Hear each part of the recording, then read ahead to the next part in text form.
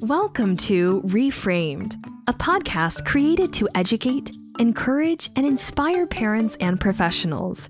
The research is clear. Parenting a child that has a history of loss, abuse, neglect, or trauma requires parenting skills and insight to be reframed. We partner with child welfare experts to bring you evidence-based and research-driven information. reFRAMED host Emily Morehead, LPC, and guests strive to make an impact on our world by creating conversations about topics that are important to you, your family, and our communities. Hi, and welcome back to Season 2 of reFRAMED. My name is Emily Morehead, and I have guest Lauren Labeth with me today, and we're going to talk about play. Lauren, tell me about yourself. Well, I call myself a misplaced Texan. I moved to Oklahoma about 12 years ago. Okay. I went through multiple job thoughts, I guess, growing up. I thought I wanted to be a kindergarten teacher and realized I couldn't do big groups of little kids, but I could do one-on-one all the time. Mad respect for those kindergarten teachers because yes. Big groups of little people is hardcore. It's terrifying. But one-on-one is great for me. So I have my bachelor's and master's and license in social work. And so I just kind of, when I do something, I guess I go overboard. And so I did all that. I found out I could work with kids, and then I found out I could play as a job. So that's what I do. I got my master's to play with Play-Doh. And I love it. And it's so much fun. And I get to use my work skills at home with my daughter, and so it's really fun to just kind of like do things just naturally and just work with her and work with the kids at my office. That's cool. It's balanced at home and at work that you get to use that education. So tell me about your training. When I was looking at your page to refer a family to you, I thought, this is what we're looking for therapists for Glad Me families. Right. So tell me about your training and why you chose those roads. Well, I did TBRI, so the trust-based relational intervention, because I do work with a lot of kids who've been touched by foster care and adoption. So I did that initially, and I love the skills that were learned in there. But then I specifically went to Theraplay. I had a supervisor that had done it and was like, this is magical. You need to go. And going to Theraplay training is very intense because yes, you're playing, but you're playing with people you've never met. Mm-hmm. And Theraplay is very like experiential and very much in the moment, and you're close contact with people. And so you're, singing Twinkle, Twinkle, Little Star to somebody, it's like a 30-year-old man. Yeah. And you're looking at him in the face and singing to him. And so it's weird to do it in the moment, but at the same time, it's so great for attachment. And so like that's one thing that we wanted to look at, because attachment with adoption and an attachment with foster care is such a huge piece. Mm-hmm. We were like, how can we do this to where it'll work through the lifespan? So what I really love about Theraplay is you can use it for infants all the way up to like teenagers. I've used it in groups of adults. And so it speaks well across the ages. And it's so easy. Like you don't have to have specific equipment, and you don't have to have all these extra pieces. Like you can grab a bag of cotton balls and there's 10 games you can play with your kids, because it's about the experience and how you present the activity and how you complete the activity. And so just learning that, and so going to Theraplay and doing that, and going to the different there's several levels. And so in the second level, you learn more about doing it with kids with trauma and things along those lines. And so there's just so many pieces that are just so valuable. That's really neat. So with play, why is that important in attachment? And what does that heal and change in a family dynamic? So with play, a lot, there's quotes upon quotes about like children learn from play. But if you think about it, it's so natural to children. Children they're so imaginative. They haven't had that broken in them. I mean, it sounds so harsh, but at the same time, it's true.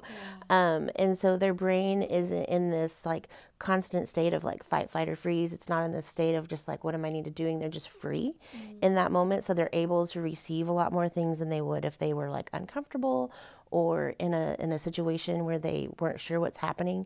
But with play, you can, put in so many different lessons and concepts and something simple. So if you're trying to teach to follow directions, it's like play Simon Says. You know, if you're trying, you know, how many kids play like store or doctor or house or whatever, you can incorporate roles in a fun, engaging way that it doesn't seem like a shameful experience or an intense experience. It's just a fun learning experience. And so one of the big quotes that we use, I know Karen Purvis with TBRI says it, is in brain studies, it takes about 400 repetitions to learn a new skill, but when you incorporate play, it takes like 10 to 20. Wow. So it just like cuts it down drastically because you're using a different part of your brain that can really just grab onto that and you learn it, you know. And so it's just like it makes sense to do that for kids. Well, that makes sense to me because a lot of times we hear with discipline, like start with play. Right. And that is so hard for families. Oh my goodness. It's a total flip. Because you want to, you want to react to the Right. behavior, but they say start with play. And so that makes sense with the repetitions. They also tell you with like discipline, when you have with kids, you have about 12 words before their brain shuts off.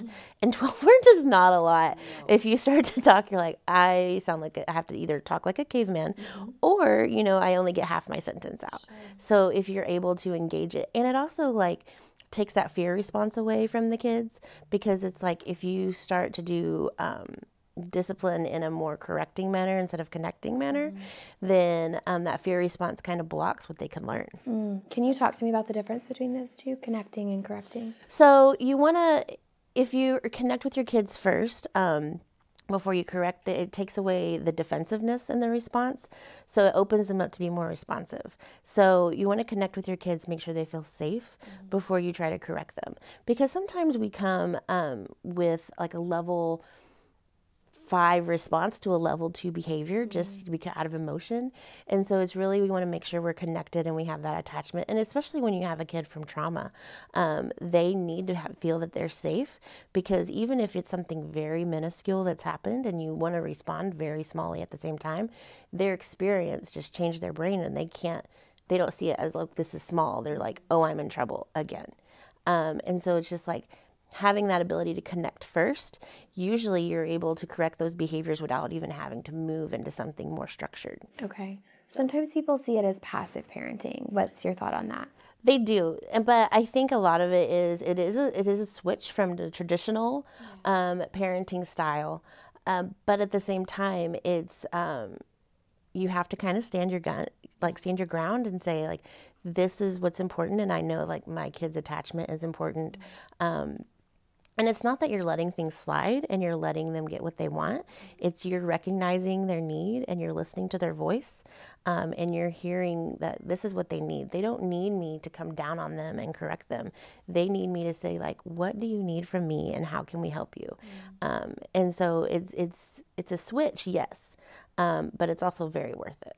Sometimes I hear in trainings from particularly dads, and not to pick on dads, but typically the response I've heard from dads is, I'm not playful, that doesn't feel like natural for me. Moms feel the same, grandparents, other caregivers feel that way too. Right. So what do you tell people if that isn't their natural response or their natural voice? Right. And so one thing I love about Theraplay specifically is the parent is involved. It's not the type of play therapy where you like send your kid and then you drop them off and you go wait in your car or in the lobby. You're in there with your child and you're learning to interact together. And I'm down there on the floor. It's on the floor. You sit on the floor. You take off your shoes. You get super comfy. But like I'm there with you. And so it's showing like this is what we do. And so a lot of times we do start out like I'll be playing directly with the child.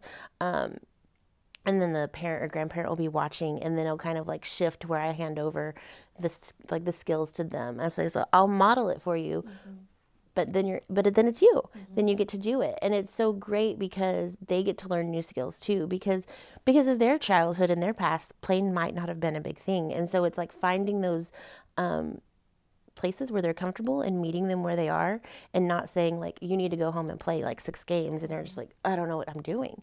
So it's giving them tools as well, and that's one thing I like about being involved with the whole family, in the sense of like, let me show you these tools and let's do something you're comfortable with. So I'm not gonna give you skills and give you things where you're uncomfortable yet. Let's gradually get to that point.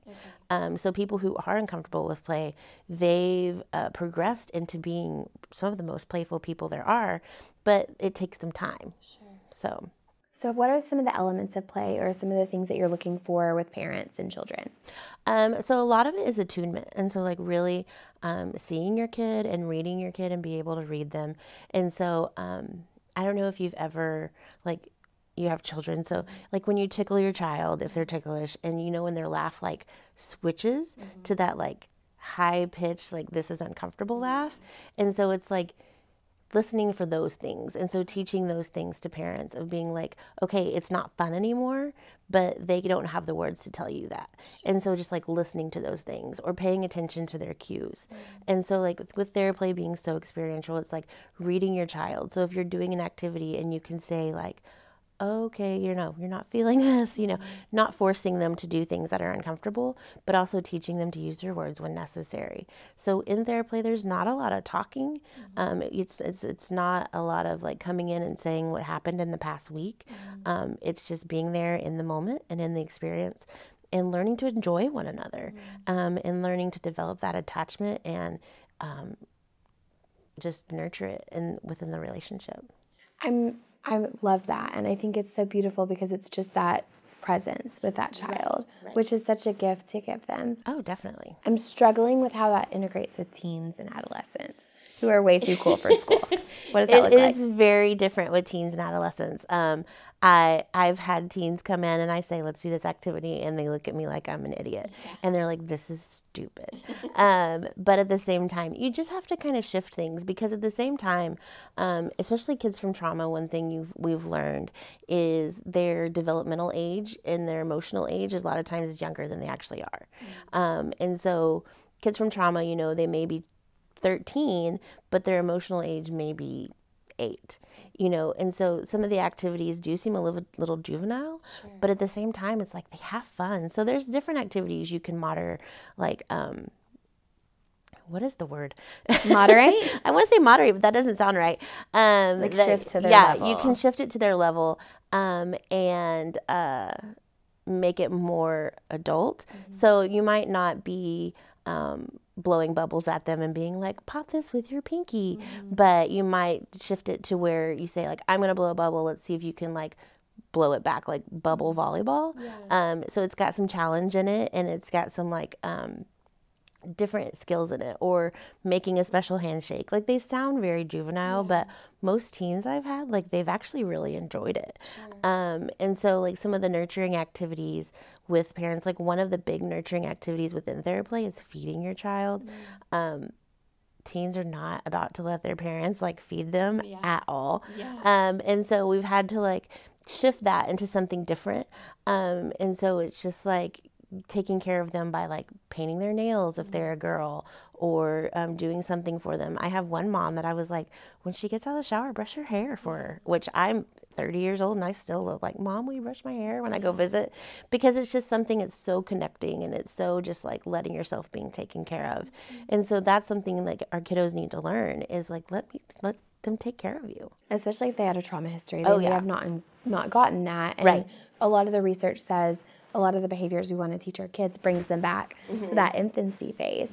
And so those connecting principles of brushing their hair and taking care of their just physical body, that feels good to them. It does. And, in Theraplay, they also often talk about how if trauma happened at an early age, there's some gaps in like their brain patterns. And so you have to go back and fill those before you can move forward. So you have to go back with those kind of juvenile skills and juvenile games and juvenile tools.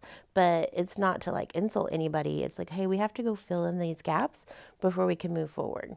Sure. That totally makes sense to me. And I think it's validating to parents who may feel silly. Right. But what you're doing is you're nurturing that brain. Right. And that's what's so healing about it.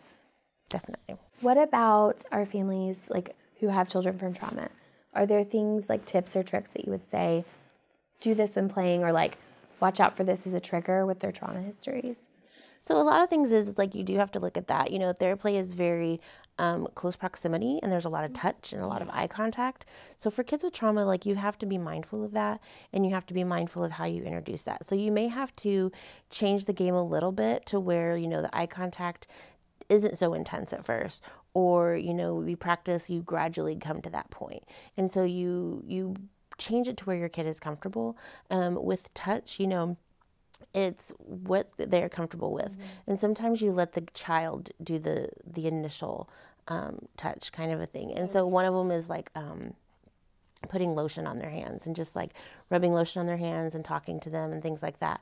And so you're like, let the child do it first. And that way, like, they can kind of feel like what's supposed to happen, and be comfortable with that, and be like, okay, I have a little control over this, and giving them the permission to say, like, I'm not comfortable with this, you know. And it's not saying like, we're going to do this activity and you're just going to like it. And, you know, it's just like, no, you know, you tell me where your point is. And that's a part of that attunement too, is like really paying attention. If you know your child's cues for when they're starting to feel uncomfortable or when they're starting to get triggered, you know, being mindful of that and being like, oh, you know, I see that we aren't very comfortable. Let's switch this activity or something like that. And them seeing that you recognize that and then you respect that is huge. It's almost teaching them body awareness too. Like, oh, your face made this, you know, grimace, or your body got tense. That looks like you were uncomfortable. Right. And so it's able just to say, communicate that I see you, and I'm going to do what you need. So tell me what some of your favorite activities are with the family when you're working with them. I love anything competitive with dads, because I do tell dads, and again, not to knock dads, but they are just so competitive. And so a big part of Theraplay is challenging your child, but challenging them in a way where you like raise the bar, but you let them be successful. So I'm like, of course, if you're playing cotton ball hockey and blowing a cotton ball across this table, you're going to beat your 4-year-old because you're a grown man. But at the same time, it's like, let them be successful. And so, you know, and it's simple things like that. Like, I love cotton ball hockey. There's one where you set a cup across the room and the whole family, like, you take turns like spitting a Tic Tac across the room into a cup. Like, sounds so bizarre. And I always have to preface this with like, this is only something we do in Miss Lauren's office. You can't spit Tic Tacs everywhere. Yeah, like, that's, if mom and dad say it's okay, you can do it other places, but this is only something we do here. And so it's just like, just suspending the rules a little bit too, because like, I cannot tell you how many kids, when I take out a bottle of bubbles and they're like, you're going to blow those inside? And I'm just like, I am, and it's okay. Because different families have different rules, and I respect that. And it's also communicating that with families, like in my office, like, it's okay if we blow bubbles inside, and we communicate with the kids of like, hey, this is what goes on here. Like, you can adapt. That's the word I was trying to think of earlier. You can adapt it to home, and say, like, let's play this game outside, or let's do this. But it's so fun just teaching such simple games to families of like, that's easily transferable to home. And so it's like passing around a silly face or trying to make each other laugh or things like that, that are so easy, but so you get so much joy out of them. Yes. And I think just following your child's lead in that joy can bring joy to that parent, even though it like might sound silly. Right. It can be really joyful. Right.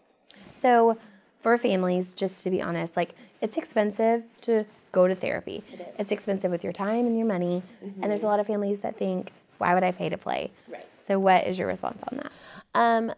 With families like that, I think a lot of the times I talk to them about, hey, just try to give it a chance. One of my favorite families I've been seeing for 2 years, because they just like keep coming back, because they're like, when we first came, I mean, they were very blunt with me. They were like, when we first came, we thought you were crazy. Because they were, and I was like, well, you know, teach his own. And so they were like, we thought you were crazy, but then we also saw the connection we had with our kids afterwards, after doing this for so many weeks. And it is therapy is expensive, and it does take time. It's not a quick change, and it's not a quick thing, but it's also just so valuable. And just communicating, like, children learn through play, and this is how you're going to reach them. And so, like, I can sit and talk to your child all day, but if you let me play with them, like, it's going to be so much more effective. But also, like, within Theraplay, like, if you join in that play, like, we're moving even quicker then. Theraplay is not meant to be a super long treatment process. Typical sessions, like a typical Theraplay treatment is probably around 15 to 18 sessions, which sounds like a lot, but it's really not in the grand scheme of like therapy. But it's just like, it is valuable in the sense of like, this is how your child learns and this is how we're going to reach them.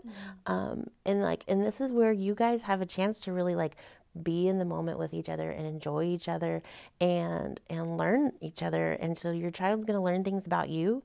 You're going to get a chance to really just take joy in your child.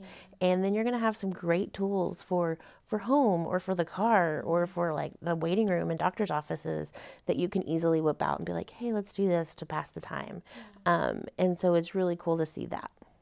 And with families, like just carving out that, hour or less to just sit with that child and be intentional in that play. I mean, that's such a gift to them. Oh, definitely. And especially with families with multiple children, getting to have that one-on-one time with a child, and I've actually seen it progress with some of my families that we do start with just one parent and one child.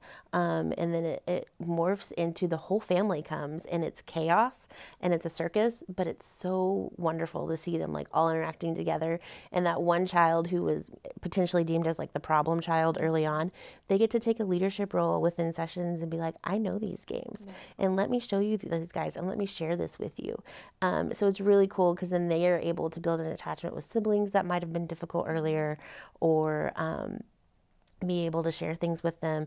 And then they're able to find things they can do at home and do things together. And so it's like it spans into the whole family eventually, which is really cool to see.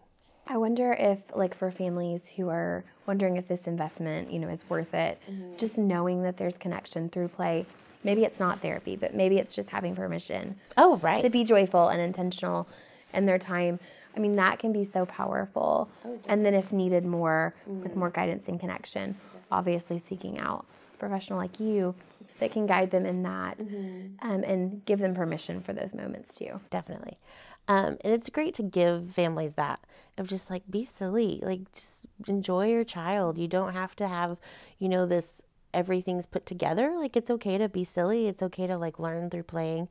It's okay to learn through mistakes. And so it's just like, if you spill something, I am like the world's most clumsiest person and I have dropped so many groceries. I have dropped a watermelon in the middle of a grocery store and eggs and all the things. And it's just like in those moments, I'm able to like laugh and play and teach my daughter. I mean, she's 1, but like show her like it's okay to mess up and this is how we can do things. But this is how we can fix it, and here's how we can be playful in that doing that. Not everything has to be like a intense schoolroom lesson. It can be a fun. Not saying school is boring, but it's just like a playful lesson in life, and just learning through mistakes and learning through play, and just speaking to her in the way she hears. Absolutely. I love the quote, play disarms fear, and I think that's so much for our kids' brains. Definitely. Lauren, will you share some resources for our viewers, some of your favorite books or connection materials for them? Right. Anything by Theraplay Institute. You can go to their website at theraplay.org. They have a great book called Parenting the Theraplay Way, and it's like 200 activities you can do in there. There's a great parenting book that they just came out with, and I can't tell you the title of it right now, but it's on their website. And what's great is like books like that are so easily digestible. Sometimes you get books about therapy modalities and it's just so academic, and you're like, even if you've trained in it, you're like, I don't know what I just read. But it's something for parents, and it's relatable, and they can read it and be like, that's my kid, or I can do that. And so those two are some great ones. There's a book it's called Play, by Dr. Stuart Brown. He's the head of the National Play Institute. And it really talks about how like play has been around forever, and like the play personalities people have, and about how it's essential in life. Like if it was non-essential, then, it would have been gone by natural selection, but like play is seen way long time ago. And so it's really cool to see that. And I also read like The Connected Child by Karen Purvis. She gives a lot of great tips on like how to connect with kids.